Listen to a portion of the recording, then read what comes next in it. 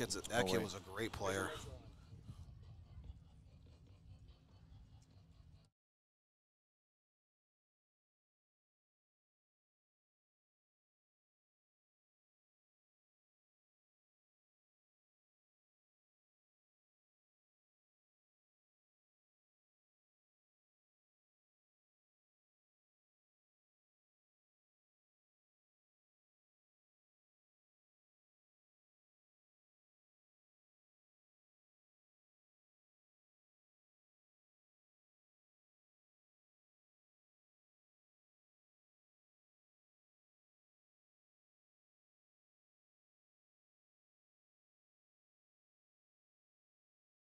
Asking if you're ready.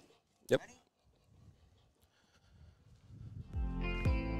Welcome back here into Novi High School. Our audio went and took, I don't know. Took a donut break. Yeah. But hey, the show must go on. We'll continue as we'll turn that microphone back on. But, okay, so if you didn't hear the Dave Ellis, the whole thing, either did we. So, but Dave, hey, you do the best that you can. And hopefully you can hear us now as, again, we're back live up here. Let's talk about this Division III matchup between Grosse Ile and Holland Christian. Again, Grosse Ile been here 5 times in a row, something we were talking about when you couldn't hear us. But let's actually talk about it now that you can.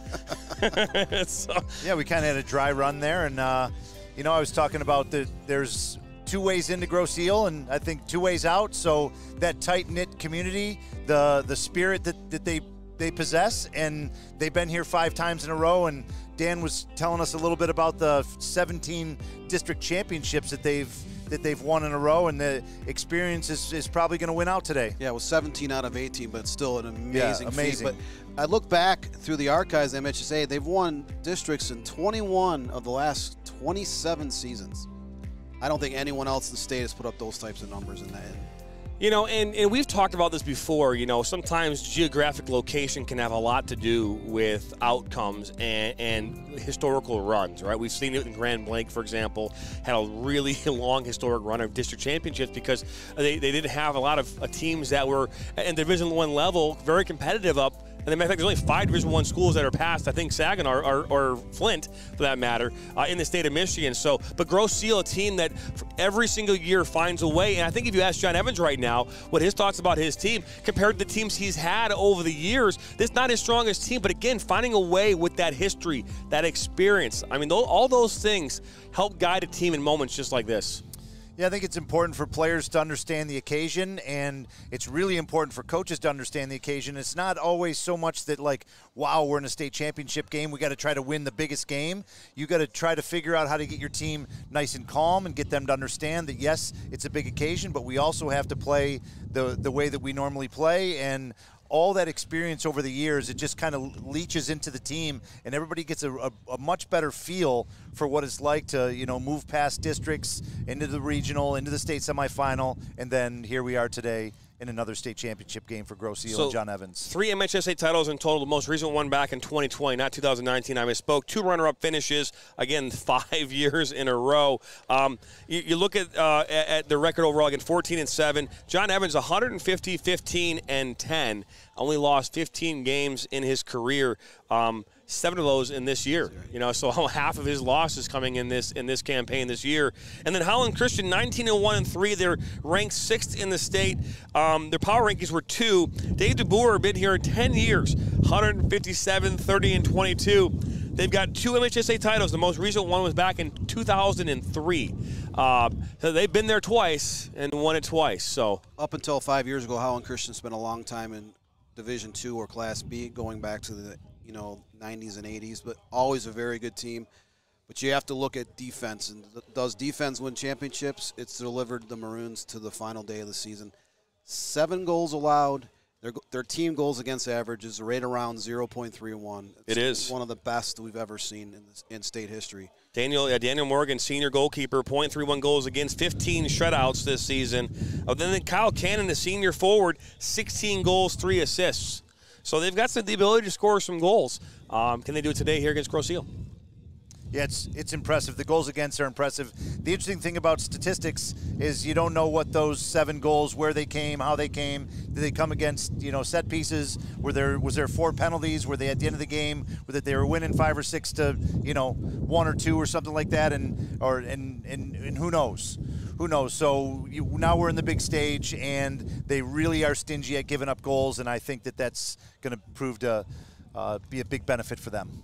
That it will be, and I want to say this: we have our picks today. We have each talked about who we think is going to win this. We're not going to tell score lines because score lines, those are they can be fun. But we have our predictions about who we think is going to win this one. So we'll let you guys know that here in a little bit. But let's start talking here about this Division II matchup that's going to take place here on this field right behind us between Cranbrook and Richland Gull Lake. Again, 2 really good teams.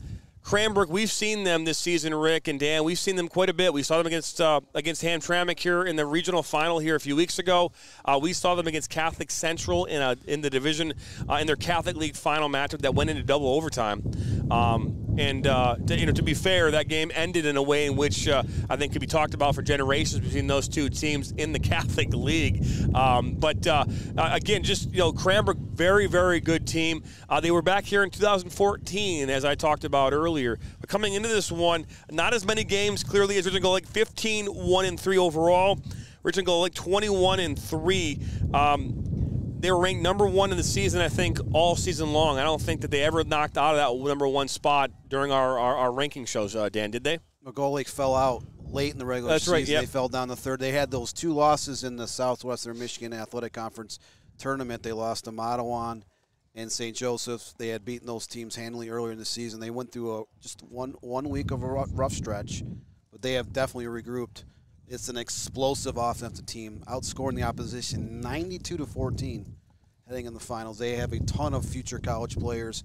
They have lots of guys in the midfield and up top that are scoring, setting up goals. And goalkeeping, they got 2 very good goalkeepers between the pipes that have kind of alternated, and 14 goals allowed heading the finals. It's another stout defense. So it's a well-rounded team. They're very deep. They're a lot like Rock from D1. They'll run a lot of guys in and out of the lineup to wear opponents down, and that's what they've been able to do since the beginning of August. They just wear opponents down.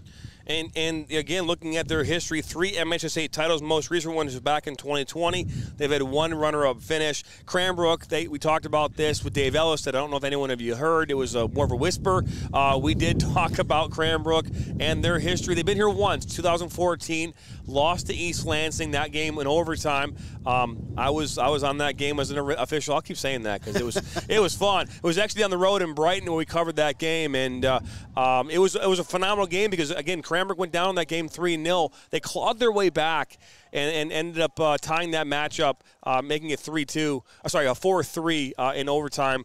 A phenomenal game that was. DeJuan Jones for East Lansing, now member of the MLS. And now Cranbrook's back here once again, and we've talked about this.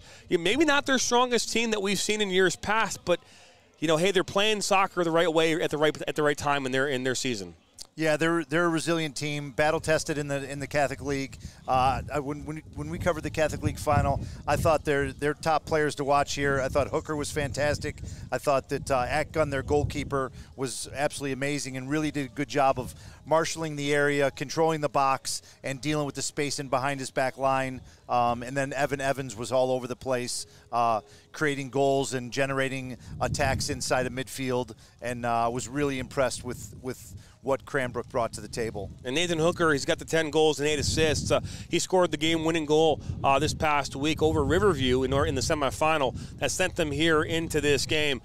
So he's a phenomenal player. He actually went down in that Hamtramck game, did not return. So it's good to see him back and playing here in the state final.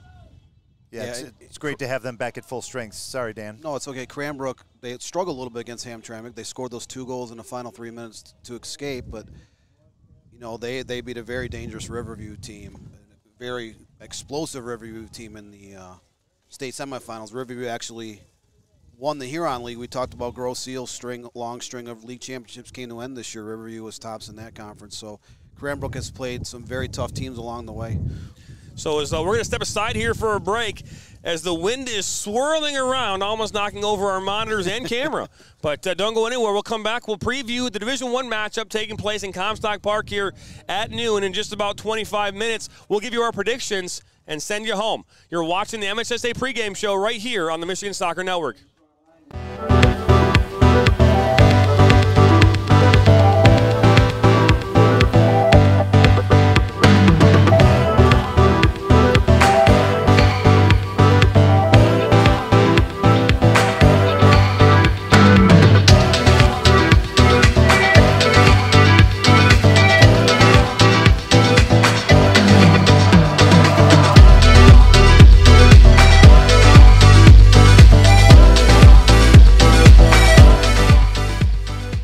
I'm a husband. I'm a father. I'm a sister. I'm a son. I'm a brother. I'm a daughter. I'm a sister. I'm a referee. I'm a referee. I am a referee. I'm a referee.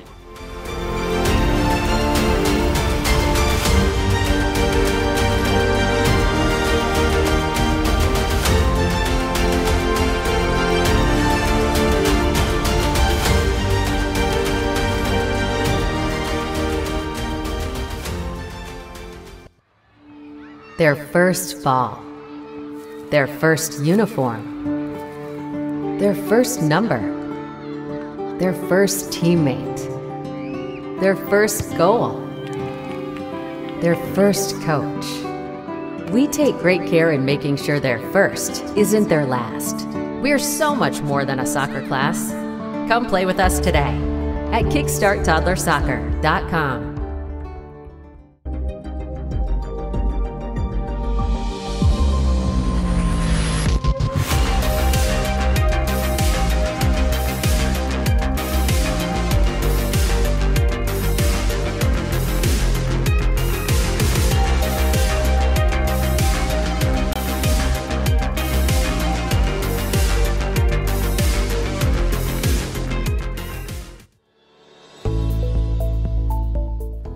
Granite City Food and Brewery has 2 Michigan locations in Troy and Northville.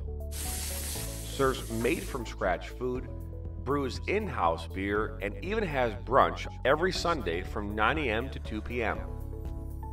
To learn more about their daily specials or to book a private party, visit gcfb.com.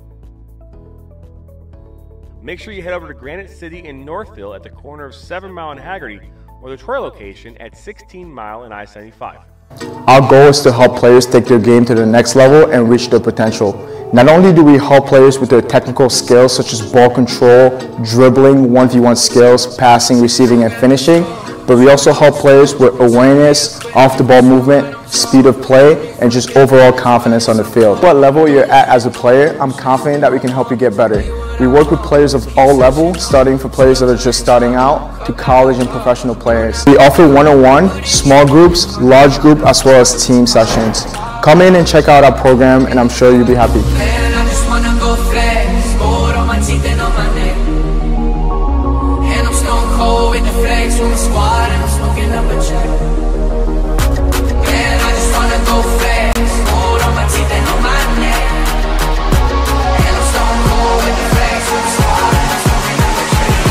The weekend. We do. We do it every week.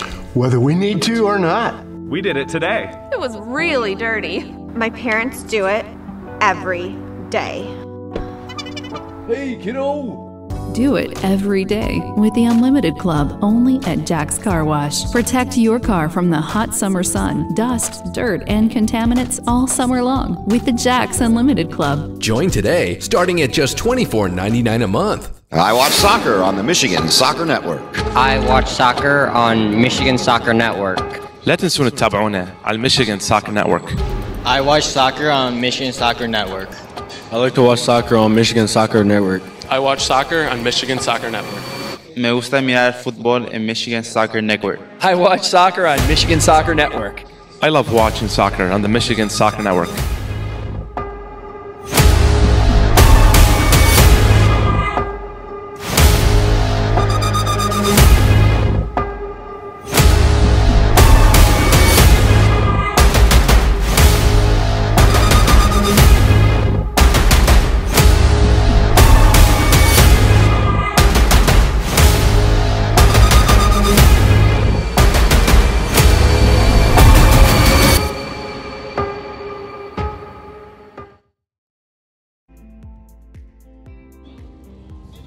We welcome you back here into Novi High School.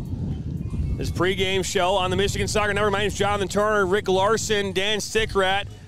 The encyclopedia of soccer here in Michigan. No one knows more than Dan Stickrat between the X's and the O's of teams and players than this man right here. Glad we have him as a director of news. Rick Larson, my color commentator and analyst throughout the season, as well as Dan. So it's been a pleasure to have both of you.